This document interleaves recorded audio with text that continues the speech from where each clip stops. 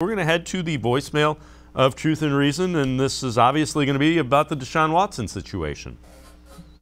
Hi, first-time caller. First, I want to say, love the show. Secondly, I'd like to say go Browns.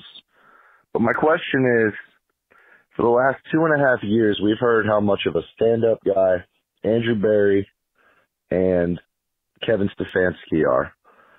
Now, my question is, both Kevin Stefanski and Andrew Berry went with Jimmy Haslam to meet with Deshaun Watson. Should it be an issue with the fan base that we haven't heard anything from either one of those guys because they signed off on it with their reputation as well? Just a thought. I mean, everybody's talking bad about Jimmy and how he made the deal, but Kevin and Andrew were there too. So thank you. Go Browns. And Scott, I would we were talking about this. You have to first he has to pass the physical. You probably want to see what's going to happen with the other grand jury, maybe not. That could change things. There's just so many variables that if they say something before all the facts come in, they may be, retreating and saying something 180 degrees different 2 days later. Yeah, it's certainly a difficult spot. Usually if you make a big trade that you're super proud of, it doesn't take a week to get everybody in front of a camera and in front of microphones to talk about it. So I think we have to take that into consideration. I think it's obviously, it's a touchy situation. So you want to be careful. You want to have your answers to questions all lined up. And I think all that plays into this, as well as the Deshaun Watson schedule.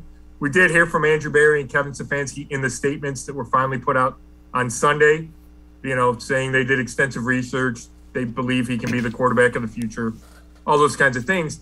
I do think it's worth keeping in mind that if your owner and your boss that has them say, hey, go get this guy, then it's probably your job to go get him and your job to coach him. Now, if Andrew Berry really felt morally that it wasn't the right thing to do, maybe he could have quit. I don't know. We haven't had a chance to talk to Andrew yet or Kevin Stefanski yet.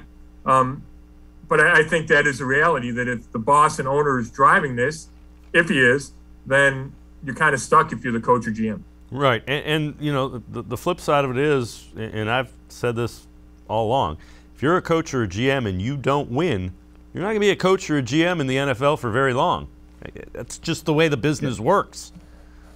Right, and Deshaun Watson makes his team better. Nobody's arguing that, right? You can argue whether or not they should have given up 6 draft picks.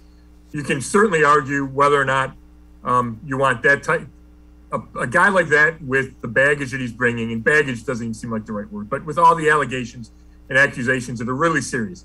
You can make that argument, and do you want this guy to be the face of your franchise? But from a football perspective, it makes sense.